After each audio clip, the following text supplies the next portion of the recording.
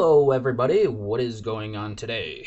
Today we're going to learn how to create some custom layer mask effects in Photoshop CS6. Just like this kind of custom mask around the edge that I've got going on here. So let's go ahead and start out that. So go ahead and load up an image and make sure that it's not a background layer anymore and make it into a layer.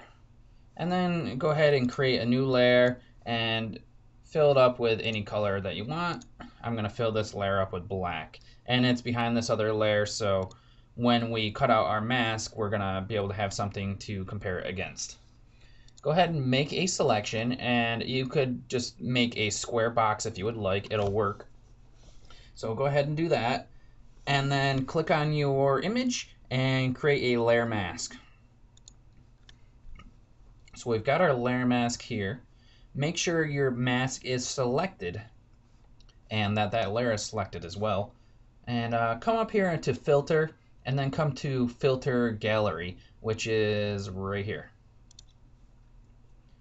Now you can use these different kinds of filters in the filter gallery to affect the edges of your mask or other parts of your mask.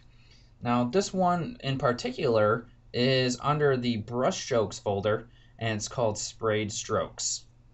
Now you can click on that and you can see that it will affect the edge of the mask. You can mess with the different lengths and everything like that here, and the radius to give yourself some different looking styles. And just go ahead, you can go through and look at all these different things. We've got some distortion here. This is ocean ripple. Here's glass. All that stuff. I'm going to stick with the spray strokes because I think it looks cool. And then I'm just going to hit OK. And now you can see that the custom effect has been applied to your layer mask. Now, if you really want to go in there and really fine tune this, you can use your brush tool. Now you can make it smaller or bigger if you want. And go ahead and paint in some black, and you can really give yourself some new kind of really custom effects that just don't use the filter. But obviously what I just did was awful looking, and it would probably be better to just use a rounded rectangle tool at first to get like rounded corners. But I'm just showing you how you could create custom layer masks by using filters and using your paintbrush as well. Now, if I was working really hard on this, I probably wouldn't use my brush for the edges. I'd use some kind of selection tool to get nice, crisp, rounded edges. But I'm just trying to show you how to do it. But that's how you can go ahead and create custom layer mask effects. Make sure you have your mask selected, filter, and then filter gallery, and then you can go ahead and look at all the things.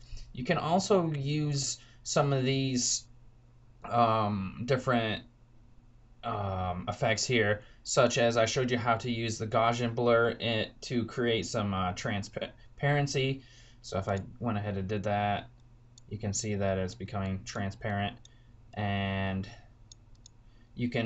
I'm showing you this because you can apply more than one effect to your layer masks to create more unique layer mask effects. So that's all I had to show you for that, and hopefully you guys learned something. See you in the next tutorial.